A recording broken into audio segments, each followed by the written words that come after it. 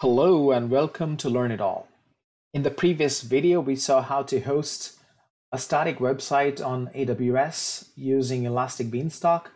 And in this video, we're going to learn how to host a dynamic website using Elastic Beanstalk.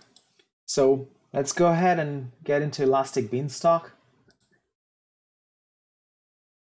And we can click on Create a New Environment. And pick web server environment.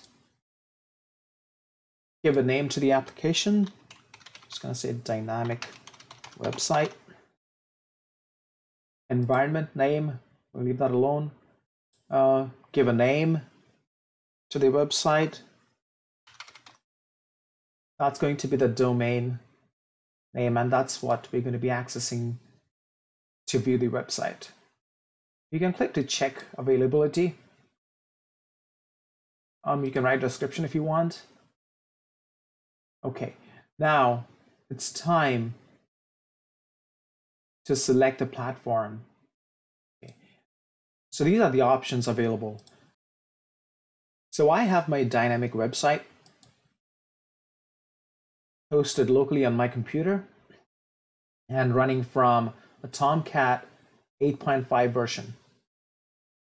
And what you're looking at is an ID, and it could be any ID, but I'm using Eclipse. And what you're looking at on the left-hand side is the project folder. And this is a Java project. And the project is running locally on Tomcat server. And that is the website that I'm running locally right now. The Tomcat server is running on port 8080. Now, this is the website that we want to host on AWS. The first thing that we need to do is right-click on the project and export WAR file. I'm just going to put it on my desktop. I'm going to name it Dynamic Website and save, finish. Now it's going to create a WAR file for the project. Now let's go back to AWS, and now we know that the platform is Tomcat, and it automatically selected Tomcat 8.5 with Java 8 running on 64-bit Amazon Linux. We don't need to change that version, that's the best recommended. And then we need to click on upload your code. And that's where we need to upload the WAR file that we just created, and I put it on my desktop. So I'm going to pick that dynamic website and open.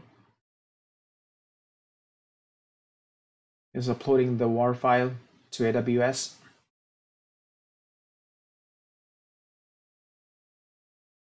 Configure more options. Let's go there.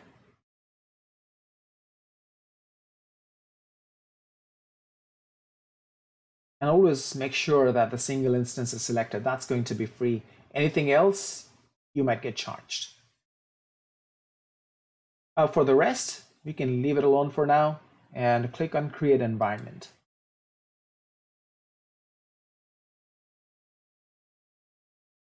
Now that is going to take a while to create the environment and the EC2 instance required for the website.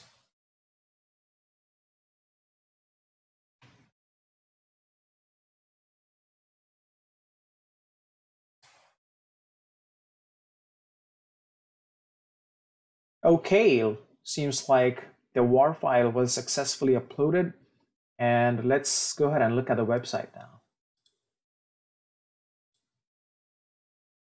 Congratulations, your dynamic website is now up and running on AWS.